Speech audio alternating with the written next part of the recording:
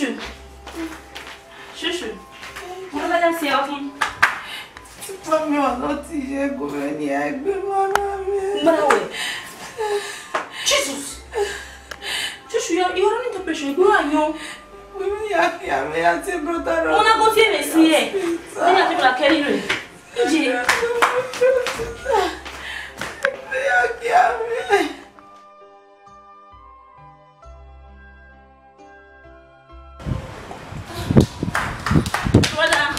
Brother.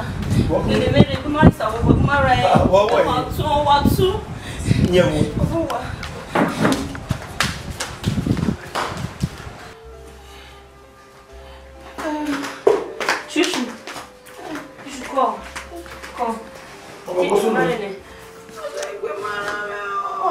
What way? Let's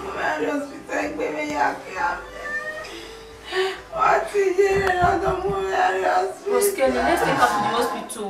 You will not hear my hospital. Where you Why you were not? I worry. You are never look at one guy going to kill my Okay. Oh, if you're awful, you did. Tissue. Don't worry, what do you come on? That I want. Sorry.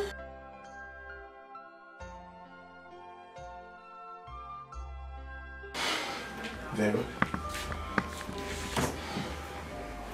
Kelly, you can't my way. Who can allow why can you whether a palo is it? Who can knock? You can't just walk in like that. Sonny, I. It be my rat when you hear a woman. So don't need to go to the one near my hospital.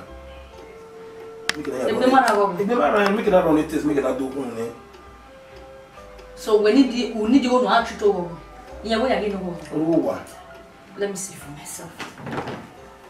Yeah, Hannah.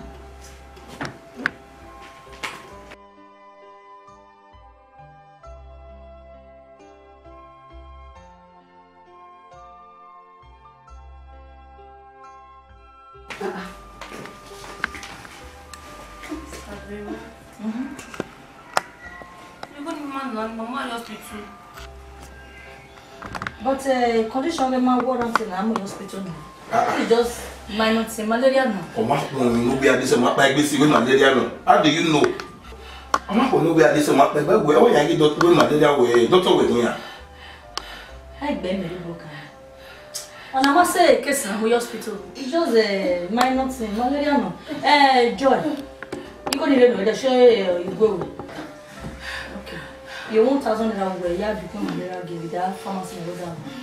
On one year, who you want to go to for self medication.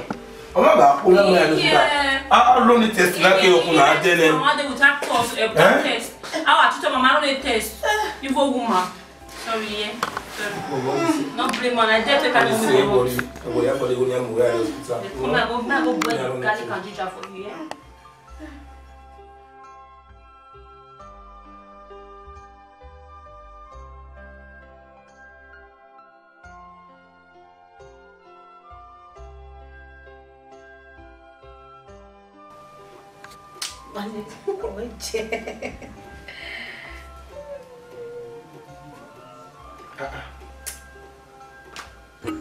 See what I'm going 70K. 70 what? I've been on the cutting and sending you. Hey, Rose, I'll have my share there. From Veronica. Ah, Vero. What's she celebrating? I don't know. Hold on. I got a lot from her too. 50,000 naira. When is her birthday? What's she celebrating? That she's sending money to everybody. Hey, Agbondinmwin. Okay now. My own is here 30K. 30,000 naira. This is so unlike her. I don't know. I have a new message again. Maybe she's doing giveaway. For my monthly allowance 70K. Monthly what? Is she mad? 70K, 31 days. Hold on. I got message too for your allowance and school upkeep. 50,000 naira for my school upkeep. What does that? 70K. Was she only there? I gave me a bet. Why are you supporting that? Ross! Oh, well, Mayona, you're not concerned. We are here. Ross, hold on! Oh, now, what do you have for them now? Don't make it for our hungry. Hey, they don't make it why I've been. What's your Auntie Veronica? I'll go and say, I'll go and enjoy. And the last one selling. Alright. So this is only we settle now. I have to go through these accounts to the balance. Oh, Veronica. What happened now? Then he says, "Ibadi will hear the weekend. How can you give me 70,000 for my monthly allowance? What's the baby on the way?" Yes, 50,000 for allowance for what? Where in my home weekend? Ibadi, yes, weekend. Do you know what Ibadi do? Yes, not. What's it going to be? A big boy like me who is 70,000 for 31 days for what? You mean where you were about training baby and I were who want you throughout the night because someone no man want you. Let me take go. Yeah, but you go me just we down on the dead me. How? Oh, well, how me we ego ni meri enu wa on myself. It's not enough. When me tasin. 50,000 of my school upkeep. Other than most of we give 50,000, you go my phone. And when mom was around, like she used to give me money for tickets separately. You can imagine. I was even expecting where I when I we sell you go to transfer anima. Gwana we go to man say, okay, fine. We know you dey on nana. Since your money the money. I guess you have your mom's account number. Please resend the money. You will say for yes, what? Money there and resend the money now. Fasabi, when I do to work, baby. People do something. Do something. This thing is becoming so annoying. Do something. Do something about this thing. You're not even doing out this house. Will you keep quiet? Leave me alone. Go ham away. You are well, eh? No, a part-time job is kunyanju. Yes. Giashawo. What am I success? No, you book. You know what? Giashawo. Mommy, you want to when I disturb you, you have made a little mistake. You have made a mistake. Why am I on your way? And now we're packing one. What packing or worry? I'm packing you one. Yes. But you want me to go with Bonari. Me, I go with one. When you name is the minute everyone say people to say me. Okay, wait, by your one. My mouth by your top body. Right now, why the wet by your one? What's Mama, where's Miss Mommy? Honestly, where's you? So bad, Mama, way. Because I'm going to work the West. Now, I'm making a year. What's it? One more. So children of a good upbringing. Here you go near when you are at school. Here overuse there. Here spend the year anyhow. Here save. In case of rainy day. No. I can't buy what the jobless you are. Where is 70,000 naira? Where you keep for here. You miss 70,000 naira. You are not happy going to Manabomie. It so 2 months or salary on here. Your mate have you even doing POS job. POS say you. Are you better than I know when they book any? The left no more money you are living where you think you can continue that wayward life with me. Hell no. Egba. Is that your one? This is my house. What make me work, man?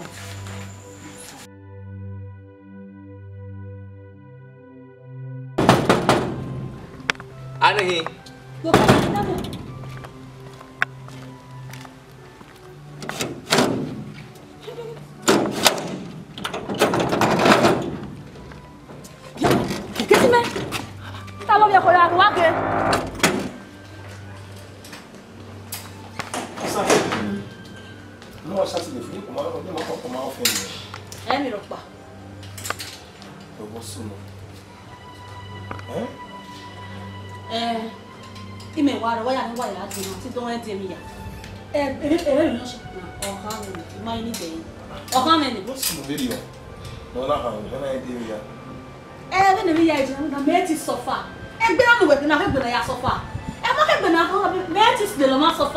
So, you know what I'm doing?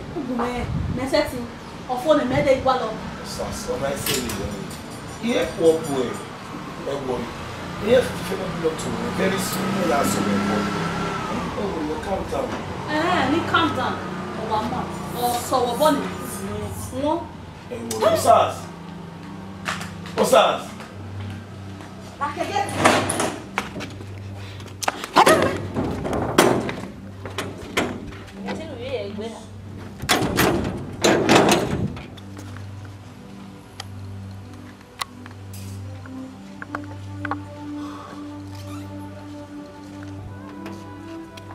Oga,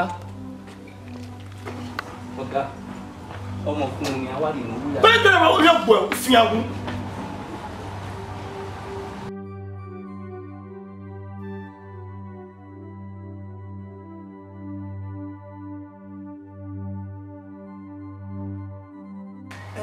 Brother, again, we no walk man, we no walk near, we never be there, we no walk man near, we be going away, where you will get a fire like compounding. I come away again, but not come away.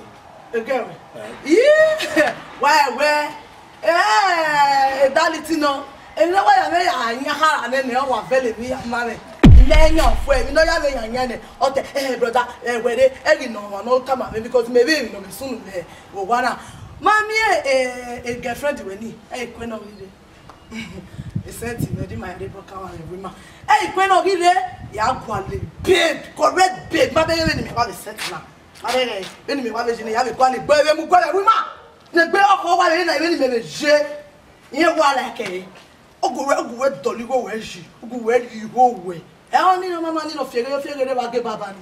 Come away. A girl not the primitive, local. When I don't do it, I don't move with them. First class girl, a friend, a primitive swine like you. Don't make him thought. Thought girl. When I roll in and body sprayer. Yeah, my master. But a master of we are in here. Come next time I give you a official now. You got way. You go here and I'm rubbish. Okay, I'm not going to see me. Yeah. Yeah, even when you went to the atmosphere, what there was one of them was away. Wow, go, I tell you how Onye. Bosun ọmọ baba kalo. Obi madam we no.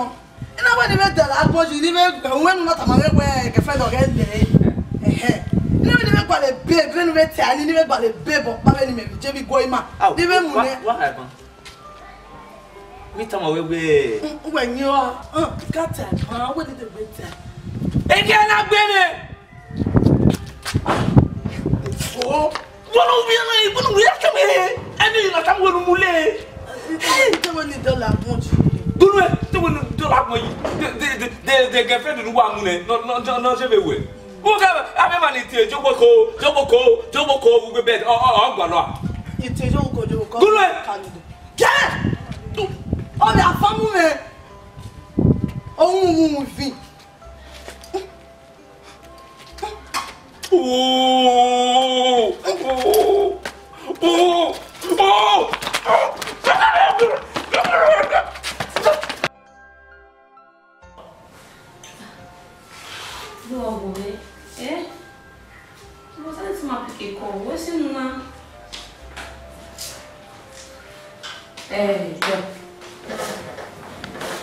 You mean where Igbegena or try can my courier or two rather Igbegena after all my warning. Alright, you need to call it no pick. Okay, no, you don't do that one.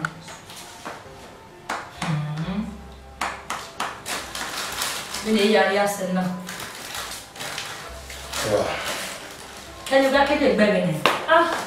Boss. Thank God who are you? When it's soon, it's no. No, soon, where? Oh my God. The only girl on the woman, not where for. When I call him over the room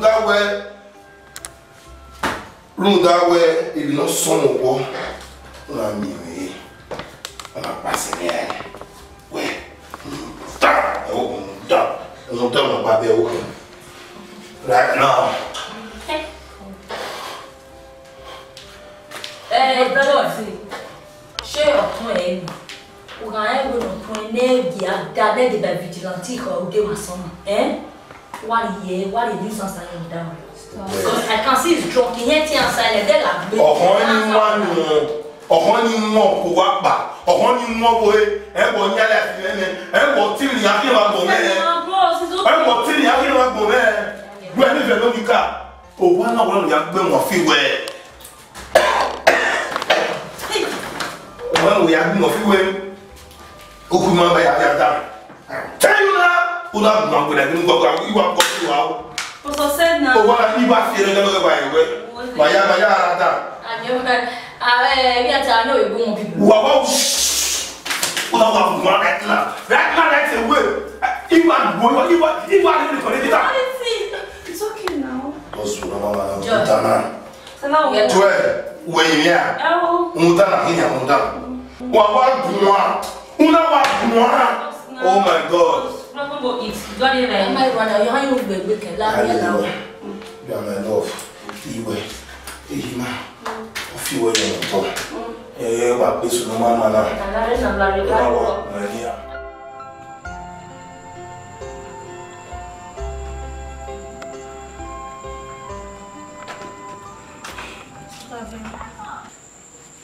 Yes. What's you?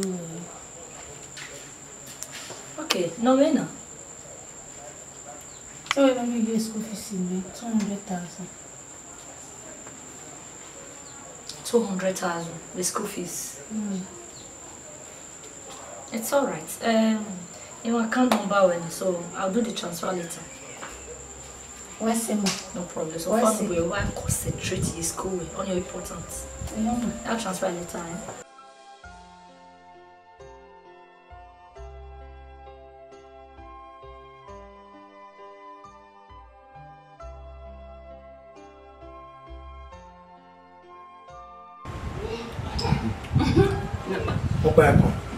You was all you about you open wine and you won't. No, and enough about who in another who enough from the back.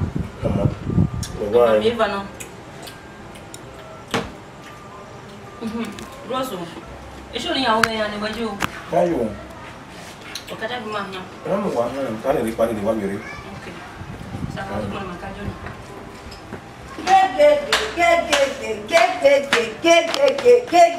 Who they breathe? Now they breathe. Hey! What's my beginning? Oh, you make baby seven. What's that now? What's that? Do what's that? Tell me when we go. Okay, 200K. But put that in the raw. Okay. That wish. Veronica sent out 200,000. Don't mean it. What's the name? What's the name? Just us now. When again, my way now see a girl now way. Maybe they want to have a work way. No, why are you concerned? No, make an act belly go you what? Azza. You get it? Maria. Hi. Why are you going to Veronica? That's no reason. And why are you going? 200,000. That's when they give us 50,000 back for allowance.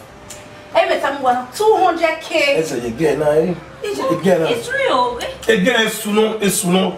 Green snake under the green grass. I say, you know what you want to plan. I don't know where you're going. I'm with you. Let's go inside. 200K.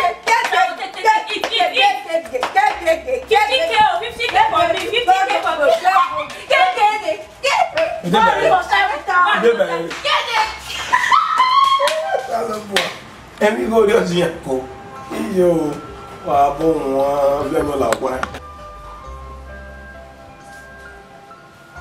hello? What? Emata. Wow. Thank you for this information. Where's the couple? Yeah, when me. What keep an eye on her? What monitor? Make sure monitor. Yeah. Any move not make what give me. What alert me, mom. Where's the couple? Where's it?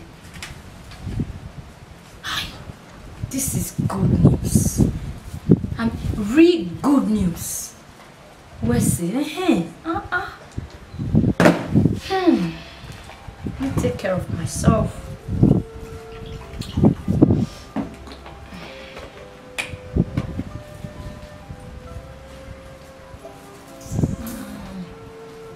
Vero. Ababa. What do you mean? What tell you, dear? Why enjoy? What to do?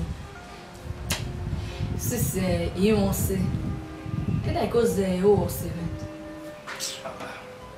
I will say, Go man, I'm going now. You dey call it there now. Don't you? What did Joshua? Come on. Now, you might find my way, maybe all betray the or whatever, but I'm not going, you never can tell. Me, why? You might understand. The way we are different living again now, what is going on? What's the hell differently? Oh, I need to be the one property or your way to go with the Yanni. They went on the car to see no. Or could you make me or could you make one if they are gay? But to just see my you and you big bag him. So, what the hell different is away? Wagoni. Can we hear with one? Is where you are now. Because your mom was such a nice woman. She was so good to me. So anything you need here, na keke ni really oh appreciate it, like it. Wagoni. No. Ah yeah. Yeah, it will be in the war. Ah, sure. What's there? Go for. Serve yourself. Okay, not bad. I'll say my heel. Oh, say macaron. Butter. Then I butter not. Oh, say macaron. Just that we are to what I consider as enemy. Woman understanding. Mama, yakin. You also know they don't accuse you where we do from seeing now. Agree. No, any better than now. Maybe we deny it. Any better than no day. Oh, that I will get dicky. When you cut us, mother, I will see 5 and 6. I'm my one of them. I'm going to tell you when you will say, okay, where don't that than me.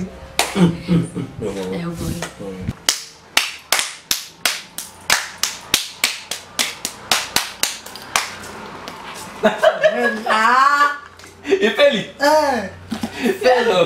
We make him a good lady. 1947, October 8, around 8 p.m. Wakuta, ma be get na my is salon. I don't know be on my own well now way. Pass was a pint and a water. Eh, what go agbe? You know. Galaxy. Now we went the sanitary zero. They're not sanitary. And I started doing our sanitation environmental. I mean sanitaries, a pad. A pad? Yeah. Joy, when me I go the pad. They know if it is no where me for now. Huh? You may go the pad or you go near the pad. You don't see gay, you send her. In my way now. In my way, the gay. What are you? A girlfriend, the man. Oh, she's your girlfriend. A proposal and no proposal. Proposal? Yeah, you are. Oh, I'm married. Yeah, do. Ah, that's a possible. Don't worry. Where they? I'm going to finish school now. Okay, can we go get it? Okay. Okba, pad okba. 600 no okba. We are doing our gig anyway. You can keep the change. Yeah. Costa. My here one. Costa Lago. Costa Lago. Let's see. Lago. Hey, we na we go be now. Costa. O ma give one no size no. MSN. Me am ya wo me size 12 DD4 DD47. MSN. When you this 600 now. Una na me wo ba re na. Na we go this 600. Okay, we ba ojo a. Oh, ya mo wa me. Yeah, wa. Now be love, you know. Dennis again. I love you.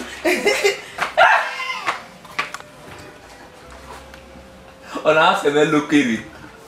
I love you. Yellow.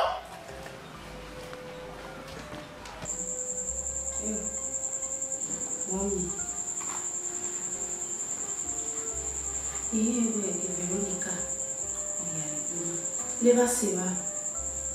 E fino che non va a ma. Non lui. Bravo. Vuoi non si non ha niente. Oggi non va oggi mani. O vai a cacapucci. Oia. Non si trovi ya. Ije. Vedo ma vedo una ragno. Ubi amare di prego. Mopana, yari to bona la gelosa, ni otomi. Je miss you. Reste mon vie.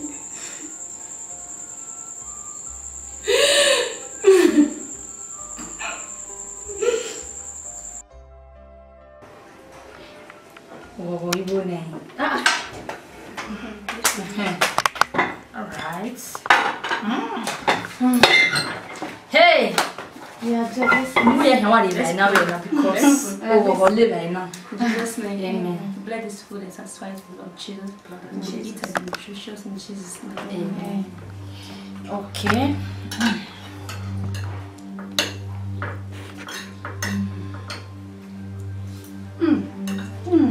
Okay. I really like it.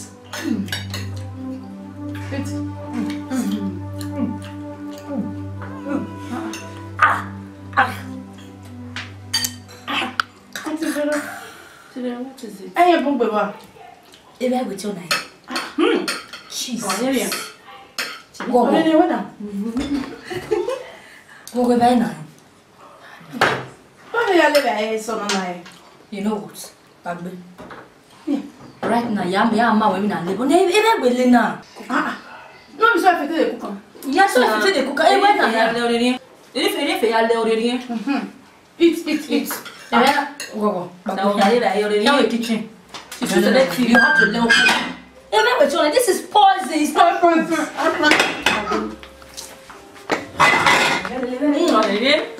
Keep me out.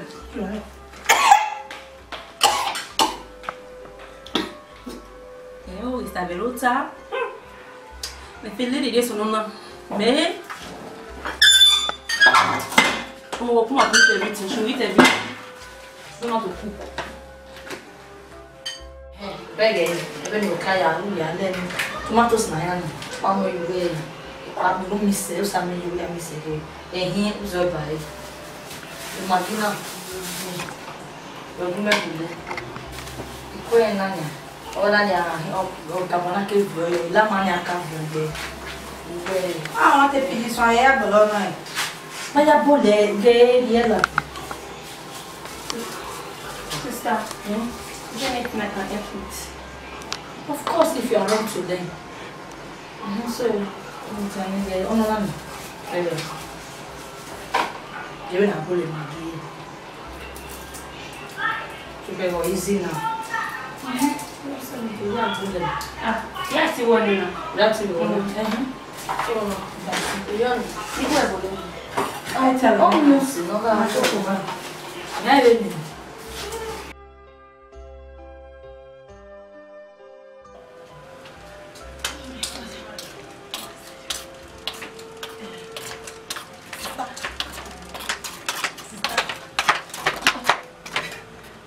Yeah,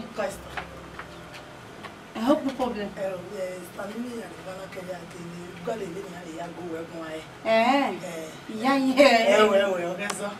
Tell me, remember.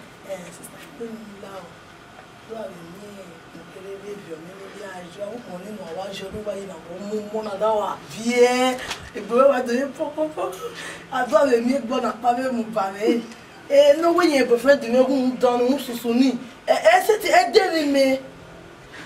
Anyway, I need when you love me. I'm love you. Why would money have your day? Get in a regional. Honestly,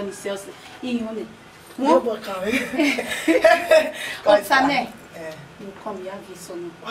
Yes, I have born shots. I have any canning of ticket. Eh, it's me. Who done it again? I'm my time. Where's so? Nieme!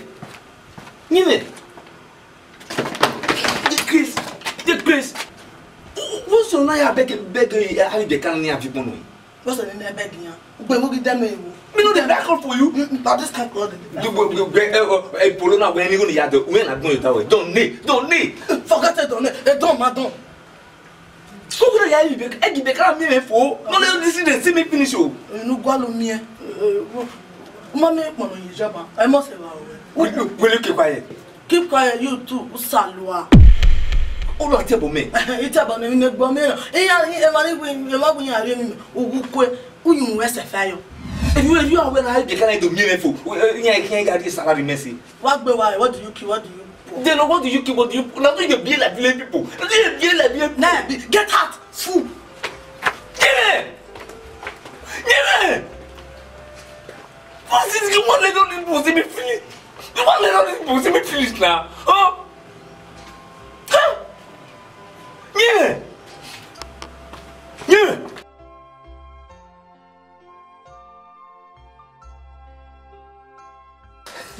What's wrong, madam?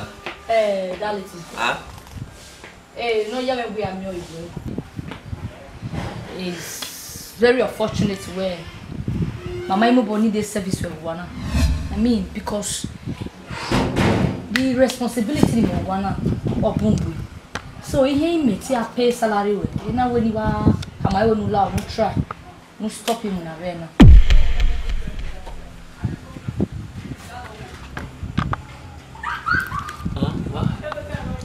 He may say you realize, but you will not stop him with that. Your service is no longer needed in this house. Small madam. Madam must sign a life contract. I live and die in this gate. I know we must sign it. Oh, I understand. On your way, your former employer, right? Madam. But Simogere in charge now. Madam, no employer, we're all in charge. So, okay, getting running. Where while I running. Mema Greek banana. At least all that don't make it to buy a cake gets there. Yeah, better pay one. Me no come up for this gate oh. Me say it bad say gate na where we ni me area. O ma dog you go no run. Wa go me stage ma. O kan do pay me salary. Yeah, you have stage you I don't get anywhere to go. Okay, but no wrong you. I got feed you. Because money make wana. In fact, it's too much. So my brother no need. What try to relocate? In fact, I mean time you know. We are go don't banana. If I okay, no run you line. Get good food to eat. Me no want go back to village oh. If I why carry you worry. Serious? Mama, you might need you man. Where me ba you ah. Yeah, if you come where you wanna. Yeah. Message pass in Nana. I don't want to go back to village. Oh, what's it back? Vero. We can't you tell me so when you say maybe you don't need that services again, Vero. Look, they are naughty. You don't talk to me like that. Vero, I don't come up for you. I don't come up for this ghetto. You don't come up. But now you employ me. Go employ me. I'm employed. Mom will even now go. Then I call the police. Come here. What was the problem? Come on, this. I'm not taking it. May they arrest me. Yes, give you Bava.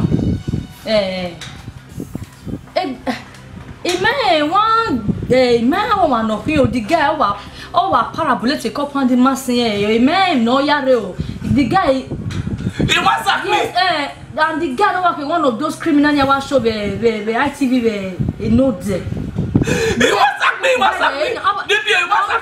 don't come over here. Okay, yeah, patrol, yeah, man. Now, when you are the laggy, now, on my west. You don't exactly know you employ me. You don't exactly know you employ me. Yeah. See, how many are there? May come with me here. You never pass. If you do a journey, a family way, a station here, a belly where you are really good. May I come with me? I'm not going to come over here. No, you don't do this street. You don't do this street. Come get. Let me WhatsApp me. Come get. Don't sack me. Come police. Come get WhatsApp me now. Yes, I love boy. Mini, oh, my God. Come get WhatsApp me. Come get. You take my kilo and go. Yes, I love boy. Come on back. Oh, no, you don't fear. Come get.